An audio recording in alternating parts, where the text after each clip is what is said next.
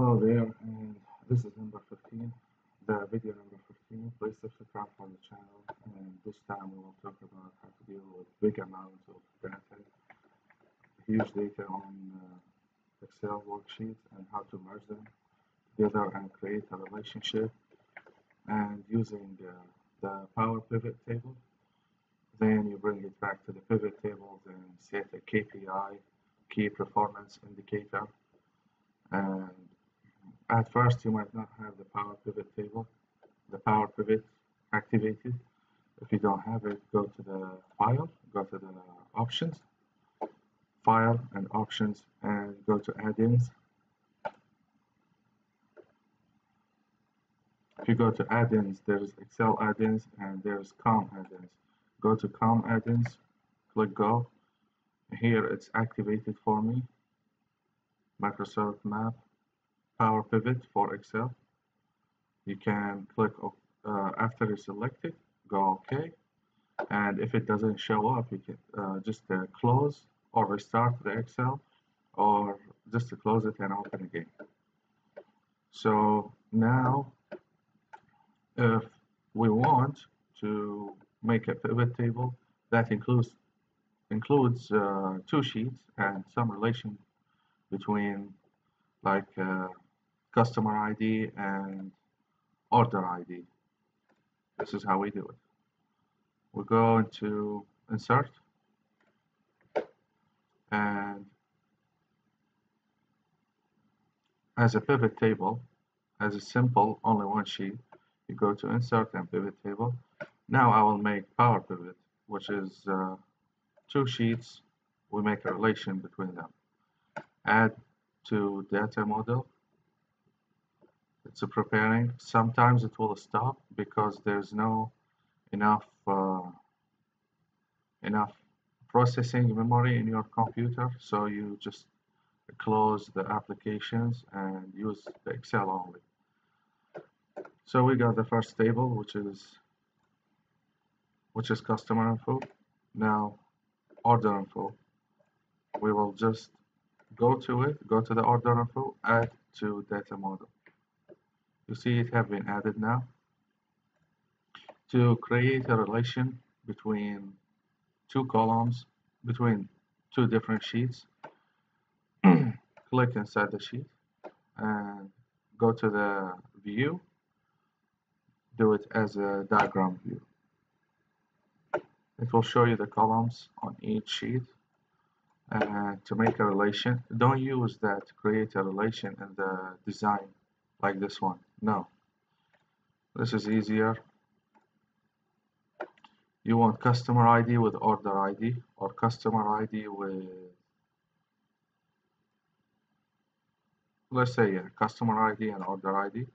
This is the first relation, and you can select more relations, like contact name and ship name. I'm able to create, because it introduces a relation loop between the following tables. Order info. Okay. So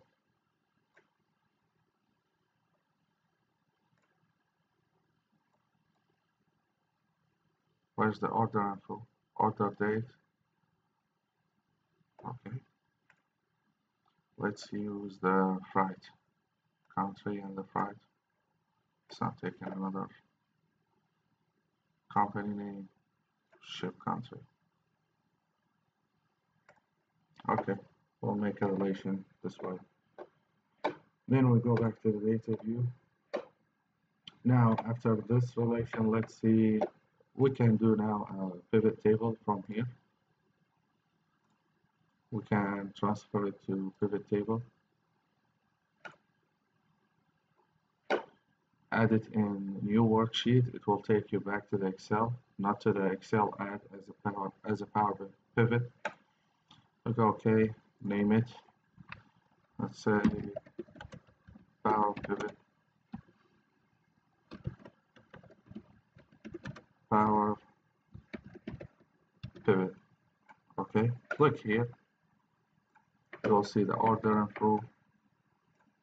This is the table.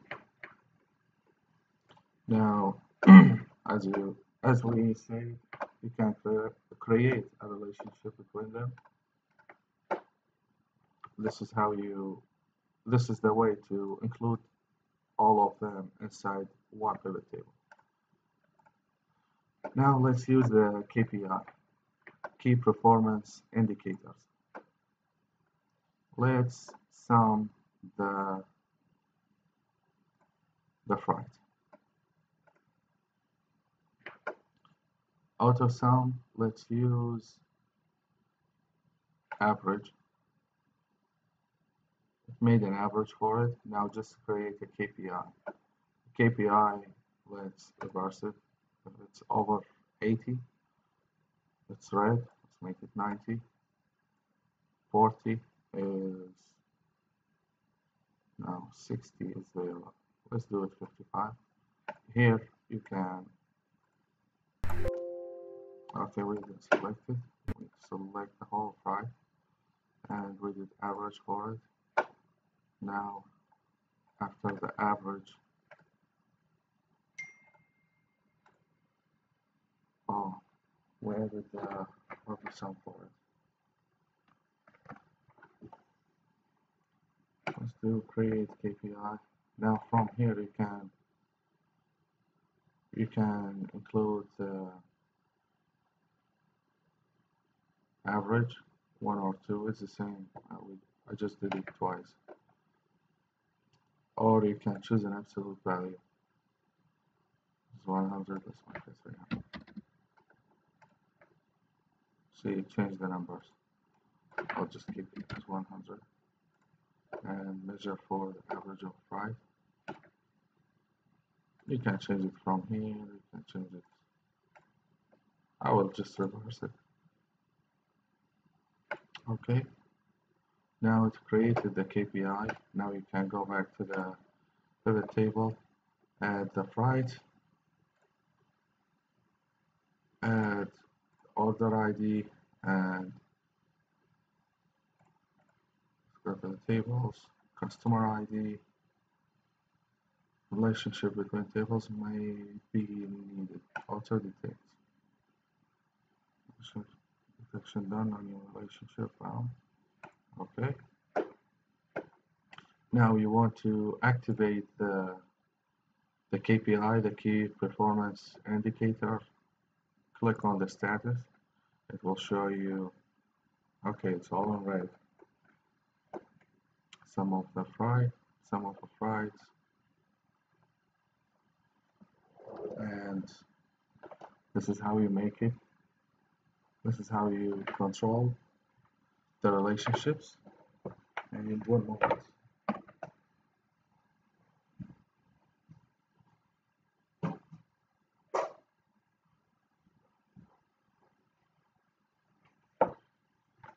Let's go back to play with the KPI, to add it, to edit it. Go back to the power pivot and let's go back here. Let's add the average. That's what we needed. We added this for the sum of the freight. Okay. Now I will do one for the average. Now for the average, create which average is this? Number 2. Create a KPI, measure. Okay, it's already made for this one. Okay. Target field, list measures, average. Activate the auto detect. And the average, show me the status for it. It's over 78, which is almost right.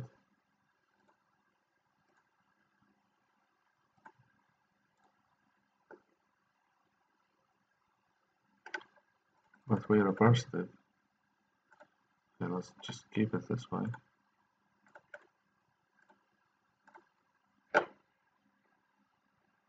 Now let's go back to the table. Let's see the other one.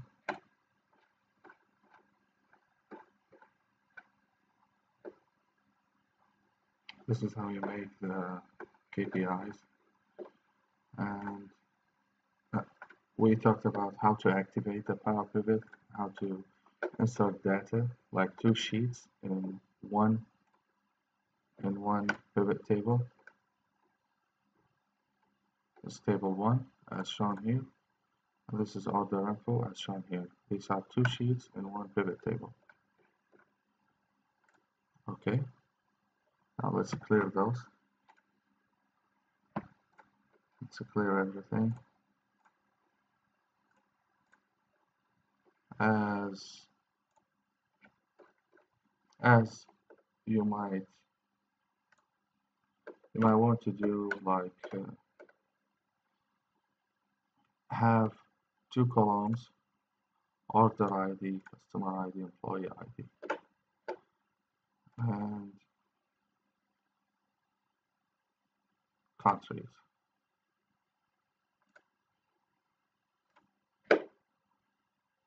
Table 1 customer ID with order. Okay, this is the relation. So what was the country within columns? This is how you arrange it. This is how you add the different columns in the table for the countries. If you want to bring it back, it becomes included in the name of the customer.